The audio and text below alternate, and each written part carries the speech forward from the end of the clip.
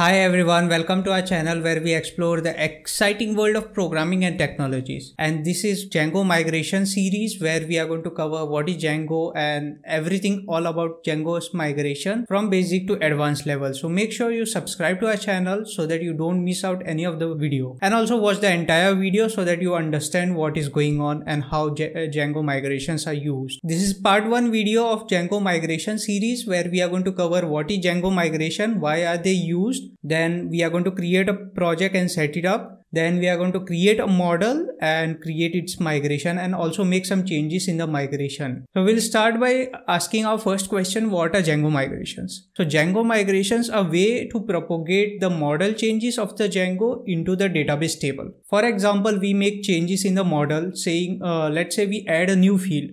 That should be reflected in the database table, right? So that we can store values. So migrations are used in order to do that. Then removing a field could be a thing. Then renaming field, maybe adding a foreign key. That is also possible by using Django migrations. Then we can create a new model itself, which would create a new table in the database when migrations are applied. So why Django migrations are used? So Django migrations are used because we can write ORM in Django, and that is the way which we can communicate with the database to do database operations instead of writing raw queries. That is called ORM, and I have already covered the ORM series. So make sure to click on the I button and check the entire ORM series. I have explained in a very simple way. It will be very easy to understand and learn about ORM. Now let's get into code and build our project. And also I have linked the GitHub repo link in the description, so you all can check that out.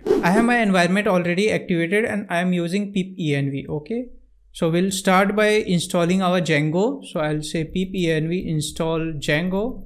You all can use any other virtual environments. Now we'll create our first project. I'll call it as start project and I'll call it as src. Okay, so the syntax is Django admin start project src, and our project is created. We'll navigate inside the src and we'll create our first app. So I'll call it as Django admin start app and demo. So yep, our app and project is created. Let's minimize this. We'll go inside src, again inside src, and in settings.py we'll add demo, because this is what it is. This is the app name that we have to configure in our project. So that is done. Now we'll go to demo. We'll go to models.py because that is what we need. That is the only thing that we need. And we'll start by creating our first model. We'll call it as car and we'll add some properties. So I'll call it as class car and it will be models.model. First we'll add model name. So model name, this will be models.char field, and I'll take max length of 100. Then year field, this will be like car's year. It will be models.positive integer field. Then we are going to have color. Color will be models.char field and max length of 20. Then we have engine capacity. This will be also models dot, actually this will be decimal field where max digit will be equal to 4 and decimal places will be equal to 2. Okay, and then finally we will have price field. So price will be equal to it should be models dot decimal field again. Here we'll say max digits of 10 and decimal places of 2 again. So these are few of the fields or properties you can say of the car model. And I'll add one more that will be called as manufacturer. So like the brand which has created this car or company which has created this car. Manufacturer, this will be models.char field. Okay, give max length of 20 over here. And manufacturers are always like limited. Let's not give user an option to every time enter the detail of manufacturer. So we'll create a choice field. Okay, and in order to do that, we'll use Django's text choices over here. So for that, we'll create another class called as manufacturer choices. This will be taking models.text choices, and in this we'll have some few company names, okay, or brand names you can say. I'll start by saying BMW.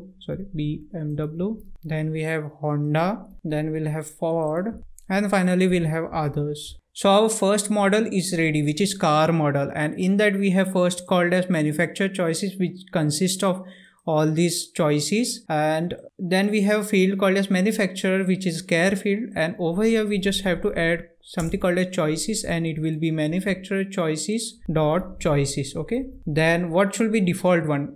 Default one, I'll add it as others. Okay, so we can give that as well. So that is what I'm trying to show you all over here. So manufacturer choices dot default, sorry, it should not be default, it will be the name of that, so it will be other. Let me quickly bring this down. So our manufacturer first field is ready, or first property. Then we have something called as model name, then year, color, engine capacity, and price. This is our first model, and these are the fields of that. Now what we have to do in order to create or apply migration, basically we can say, in order to propagate these changes from the Django models to the database, it is a two-step process. First we have to create migrations, and then once migration is created, we can commit those migrations on the GitHub. Okay, and when those migrations are created, then we have to apply the migrations. So this is required. Why? Because let's say you as a developer is working on this project and another developer is working on this project. So you make some changes in the model and you create a migration file and you apply it on your local system, your local database. So it is working for you. Now when that code reaches other developer, his local database won't have the same fields or won't have the same database, right? In order for his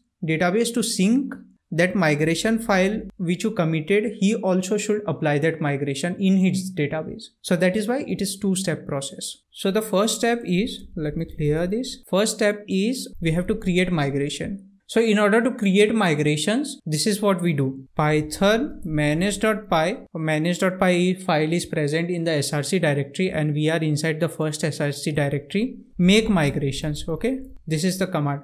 MAKEMIGRATIONS, make migrations. Okay, if you press this and enter, it should work. Normally it should work. Before that you should make sure to save your models.py, which I haven't done. So I'll click on Ctrl S and yes, that is saved. This should be able to help you create your migration file. And if you see in the demo under migrations folder, there is no file. Okay, I'll click on this and it said migration for demo. This is create model car 001 initial.py. So that is one migration is created of number 0001. And if you check migrations folder, 0001 initial.py is created over here. So this is our first migration is created. And when we commit, we have to make sure to commit this file. And now in order to apply that migration, Python manage.py migrate. This is the command. This will like take in all the migration file and apply it or propagate the changes to the database. So these were all the migrations. Those were pending. Like you all know, Django has inbuilt user authentication, user authorization, everything. So all those were applied. Along with that, our initial.py, this one demo.initial.py is also applied. So okay, it said. This means our migration is applied. How we can verify it? We can go to the database and we can verify. Otherwise, we will go to admin.py. We will register our model over here and we will verify it if those changes are present or not. If the changes, if there is like difference between models.py and the database, it should give us error. So I'll import it. So from .models import car. Okay. And admin.site.register car. So our site is registered or our model is registered on our admin side. Okay, and I will create a super user. So the command is python manage.py create super user. So super user is a user who is admin and we can log into the admin side, you know, by this credential. Okay, I'll change it to admin. Yes, let me clear this and python manage.py run server localhost 8000/admin. So this is way to reach admin side and I already have credentials saved. Over here you can see our app name, that is demo, and in that our model name, that is cars. And if you click on this, there is no error. That means it worked successfully. And if I click on car, these are all the fields that we had created in our models.py manage.py, those are already registered in the database and is being shown in the admin side as well. So thus we are able to confirm that we were successfully able to migrate or like propagate all the model.py changes into the database. Otherwise, there is another way to verify. If you all are using any other database like Postgres or MySQL, you all can go to its admin panel, log in and verify it from there. Since I'm using SQLite, I don't really want to verify that. I can't really verify it. So that is one thing. I want to also show you all there can be one error that comes when we are creating, when we are using this make migration command. So there are sometimes unfortunate times when we run this command, and even if you have made changes in your models.py and you have saved it, you won't get any error and there will be no migrations created. So when that happens, right, all you have to do is give a space and enter the app name. So my app name is demo, so I will click that and enter it. There are no changes detected as of now because I have not made any changes, so that's why it is giving me this. So that was how we were able to create our first migration and apply it to the database. Now let's move on, and we have to create say a few more fields into this. So let's start by first creating our fields, and then we'll see how to create migration for that and again propagate it to the database or apply it to the database. So we'll scroll down and we'll start by adding our first field, and we'll call it as transmission, and this will be models, it should be models.char field, and I'll give max length of 20. Okay, and here one error will come. I want to show you all how to fix that error. So that is why I'm going to purposely introduce an error over here. So let's say you add a field called as transmission character field, max length of 20. Then we are going to add 4 more fields. One will be mileage. This will be called as models.positive integer field, and we are going to give default as 0 over here. Then number of seats, it should be so models.positive integer field, and again actually default should be 2 or 4, but I'm going to enter it as 0. Then is hybrid, and this will be by default boolean field, and boolean fields can be true or false, so let's keep it as false by default. Okay, then we can say electric. This will be again models.boolean field, and default will be equal to false. So we have added 5 new fields. One is transmission field, another one is mileage, number of seats, is hybrid, and is electric. These are character fields, positive integer fields, and boolean fields. Okay, so now before actually let's apply the migrations. Okay, and I want to add a data and show you all what happens. So I will maximize this or like bring it up. Then we will say python manage.py make migrations. Yeah, same command, python manage.py make migrations. This should work. If it says no changes detected, you just put a space and add the app name. So that is what I'm going to do for this time in order to show you all. This is demo, and it will create migrations only of that app. So if you make changes in say demo to app, and if you try to create a make migrations by using make migrations command space demo, the demo to apps migrations won't be created. So this is also important thing to note. I'll click on enter, and there we go. We get an error. So it says it is impossible to add non-nullable field transmission to car without specifying a default.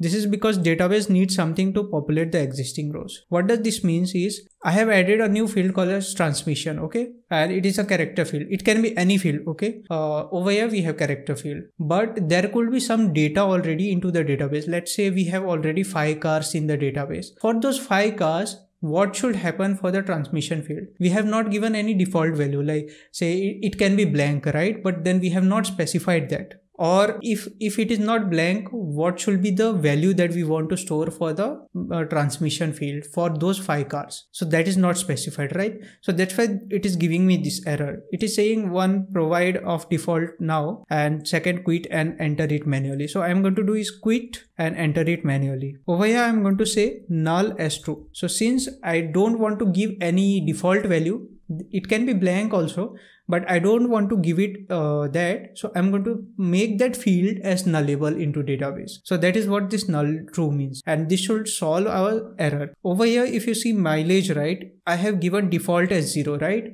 So that fixes it over here. And over here in hybrid, it is given as default as false. So that fixes it. Otherwise, we had to give null as true or whatever. And over here transmission, what we could have done is default and give it some value. But I want to keep it as null. That means nullable field, and I want the value to be null at start for all the old data. So that is what I'm doing. I'm going to again click on top and click enter, and this time it is able to create a migration, and migration number is 002, and it generates a random name. Okay, and these are the changes in the migration. You can go to the migration file, you can check over here what is done. So like operation, add migration, add field, and this in the model name, this is the name of the field and type of the field. So same, everything, all the details are present that will be used for Django will be using those details and propagating it into the database. So now we'll do is we'll apply this. Let me clear this first.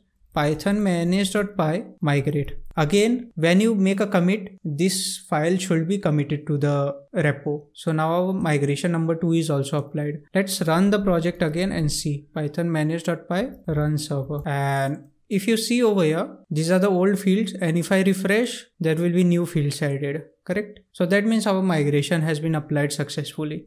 Let's add one data. Okay, I don't know how much it is, and like I'm adding it just any random data. Okay, now you see over here it says car object 1 and car object 2. If I click on this, then only I get to know which is that. Okay, it should be Toyota. What is that, right? So over here we can change this. And to change that, we don't really need any migration. So I'll go to the models.py.